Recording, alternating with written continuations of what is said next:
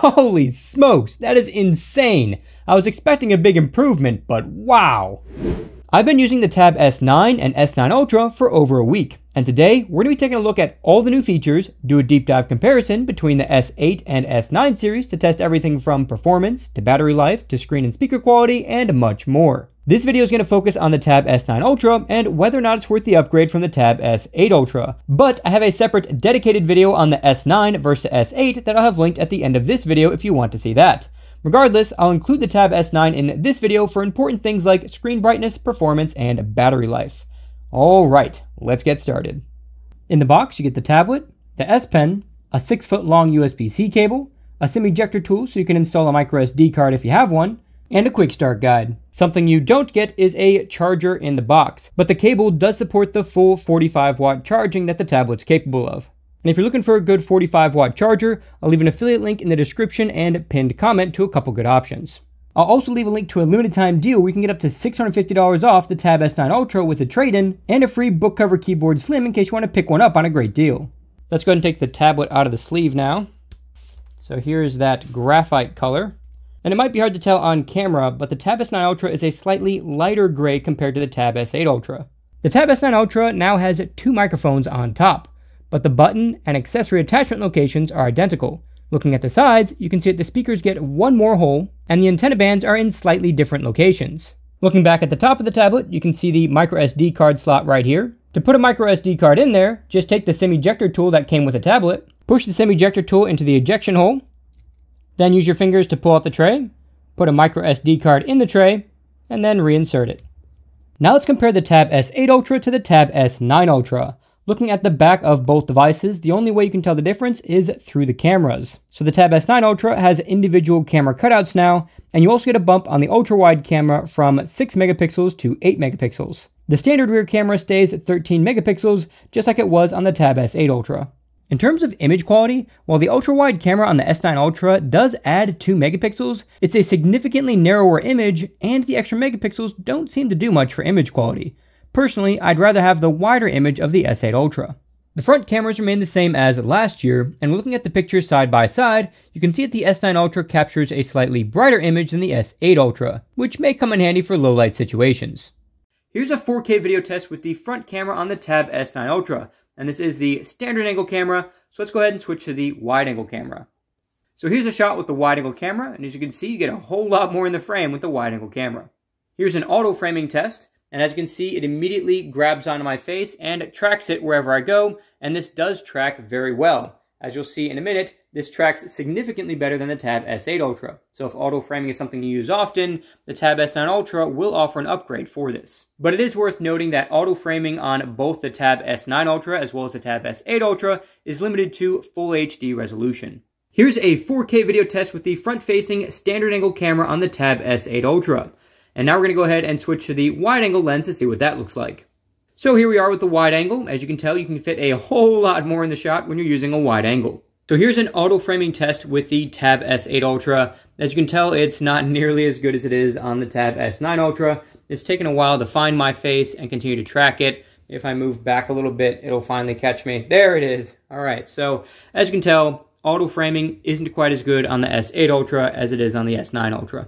Besides the difference in cameras, the charging dock for the S Pen does look a bit different as well, and the magnets that hold the pen on the Tab S9 Ultra are significantly stronger than the magnets that were on the Tab S8 Ultra, and I have both S Pens here to demonstrate that. But first, the easiest way to tell the difference between the old and new S Pen is that the old S Pen has white lettering, and the new S Pen has a darker gray lettering.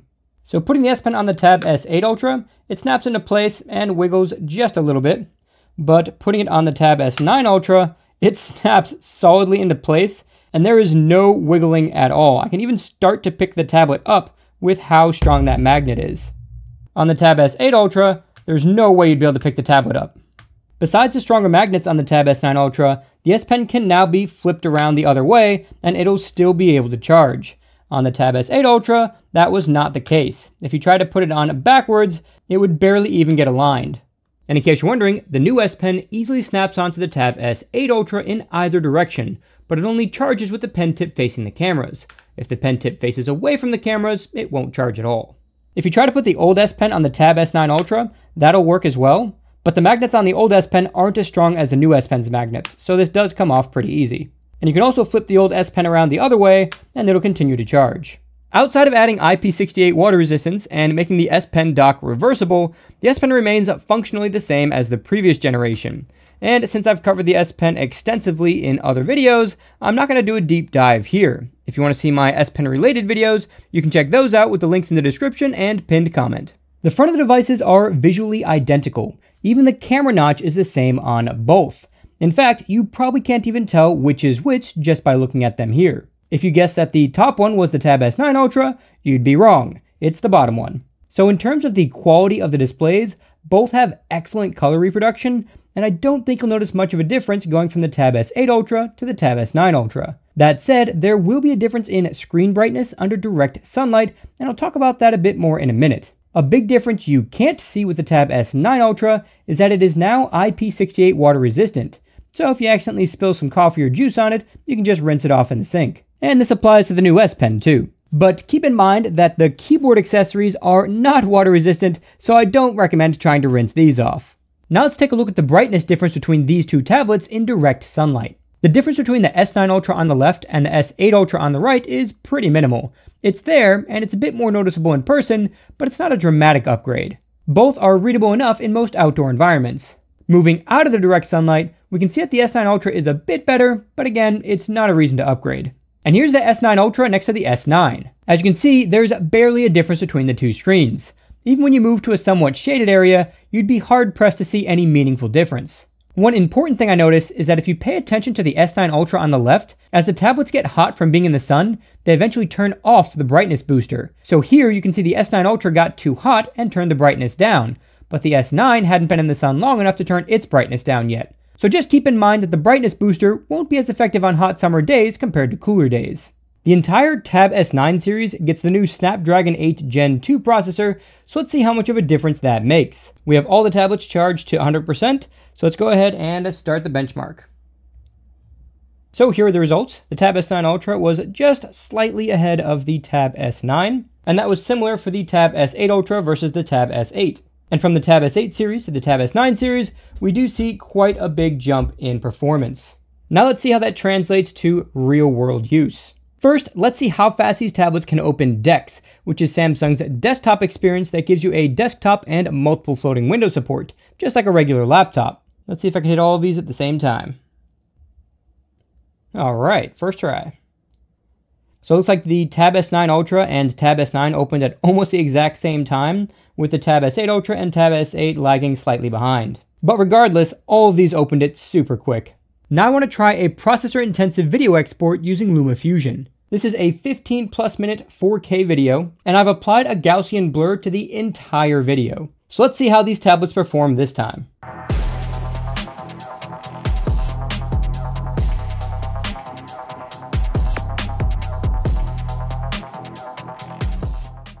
Holy smokes! The Tab S9 was almost twice as fast as the Tab S8 in exporting that video. That is insane. I was expecting a big improvement, but not double the performance. If you're planning on doing any video editing with your tablet, the increase in performance alone is worth the upgrade.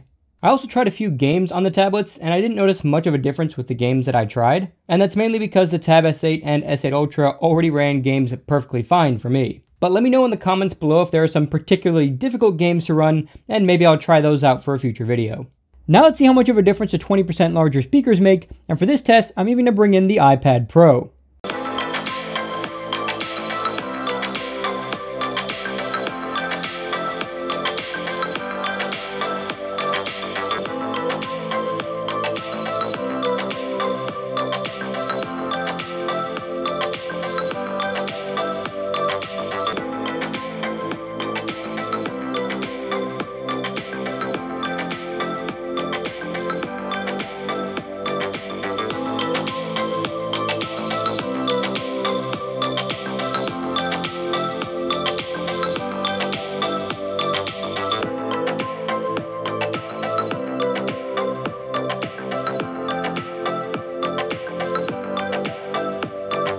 So after listening to all 5 tablets, it's clear that the S9 sounds notably forward than the S8 with a marginal volume boost as well. but the S8 Ultra sounds more clear than the S9 while being at about the same volume level. Then the S9 Ultra sounds both fuller and louder than the previous 3 tablets. And Apple's iPad Pro comes in with a warmer sound at a slightly lower volume than the Tab S9 Ultra.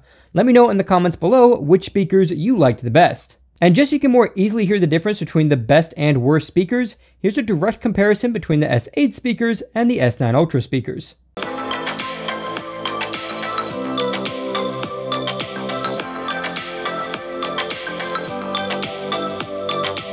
In terms of battery life, in the first day I got a little over 6 hours of usage, and that's from a mix of movies, YouTube, some video exports, running benchmarks, and playing a couple games. The biggest battery drain came from YouTube, which can be seen in this steep slope right here. And I think that's because the majority of the screen was pretty white, and that's going to cause a lot more battery drain on an OLED display versus a dark screen. The movies weren't as bright, so there wasn't as dramatic of a drop. And for this entire test, I used the max brightness and max volume to really test the battery. So 6 hours should really be the minimum amount of battery life you'll get with this. The Tab S8 Ultra had almost the exact same screen on time as the Tab S9 Ultra, and that makes sense because both of these tablets have the same battery capacity. But keep in mind that this test was also done with max brightness and max volume for the duration of the tests. I decided to run the battery life test again, but this time only going up to 50% brightness and 50% volume for all tests.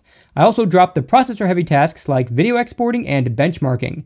This brought the battery life on the S9 Ultra up to nearly 9 hours of screen-on time. This includes about 2 hours of YouTube, 3 hours of watching movies, 30 minutes of gaming, 30 minutes of note-taking, and more. And that's also with 2 days of standby time. So you can expect to get a bit more battery life in a single day if you start at 100%. The Tab S8 Ultra had nearly the exact same screen-on time with similar usage, but only 9 hours of standby time. So it looks like you can expect to get at least marginally better battery life on the S9 Ultra when you account for that extra 40 hours of standby time.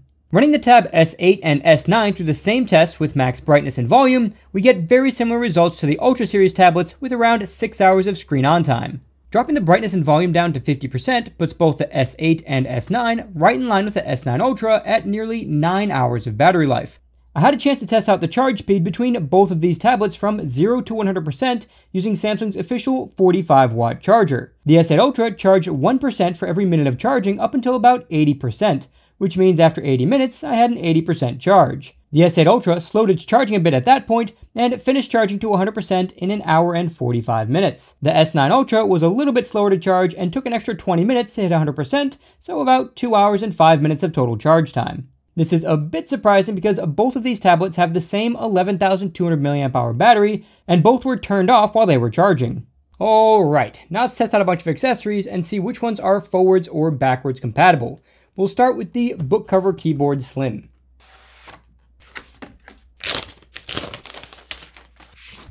So here's the keyboard cover Slim, and the keyboard portion looks identical to the keyboard portion that was on the original book cover keyboard that I got with my Tab S8 Ultra. And the main differences between the two is that the regular keyboard has the trackpad, and it also has a backlit keyboard. The Slim version drops the trackpad and also drops backlit keys. The stand mechanism is also slightly different on this, so let me show you that. The cover just attaches to the back of the tablet magnetically, and when you want to use the keyboard, you just fold it out and have the bottom pins to connect to these pins here.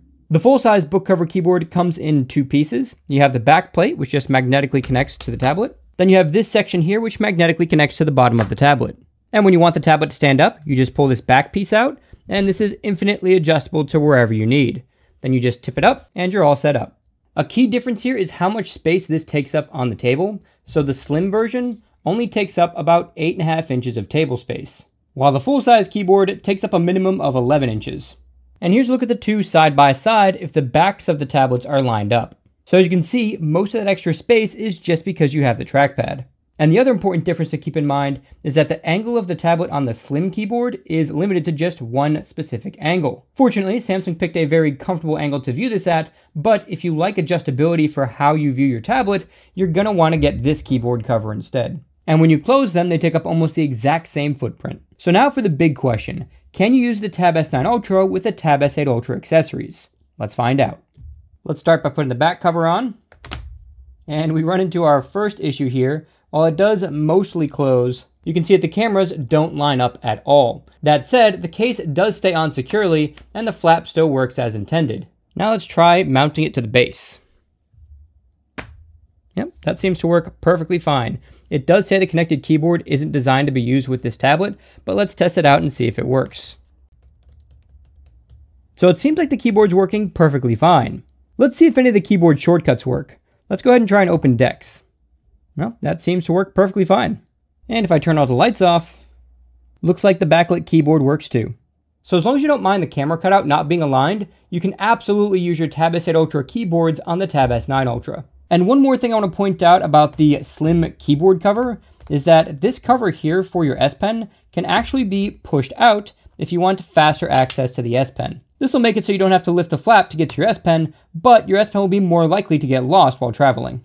Now let's see if wraparound cases work. This is Samsung's official rugged case for the S8 Ultra, and let's see how well it wraps around the S9 Ultra. Since the S9 Ultra has the same physical dimensions as the S8 Ultra, I have a feeling at least 3 of the corners are going to fit well, but the area by the cameras might bump out a bit. And unfortunately, it does look like that's the case. All 3 other corners fit perfectly with no issues at all, but you can see that the cameras are pushing the case out, so it doesn't actually grab onto the edge here. And it looks like the camera flash is also obscured as well.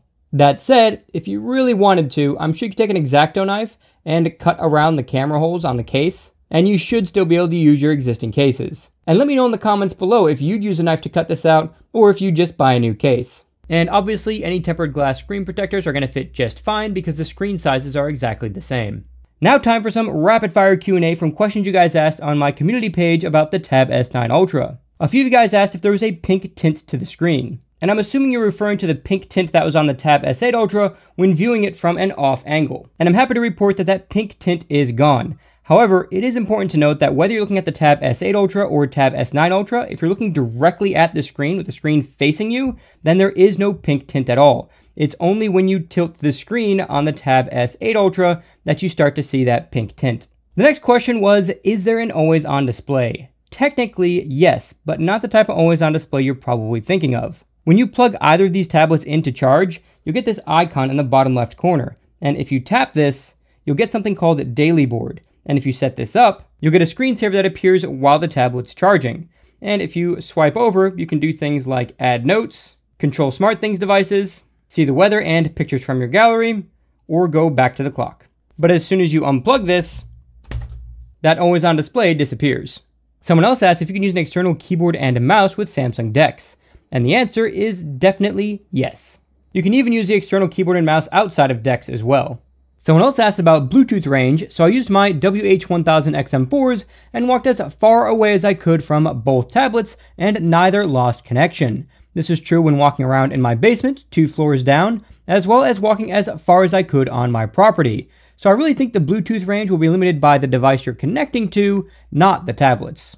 Another question was if you could connect a game console to the tablet to play the game on the tablet. And you'll see here that if I plug in my Nintendo Switch, all it does is start charging the Switch, but it doesn't actually push the display to the tablet. And this will be true regardless of which console you use.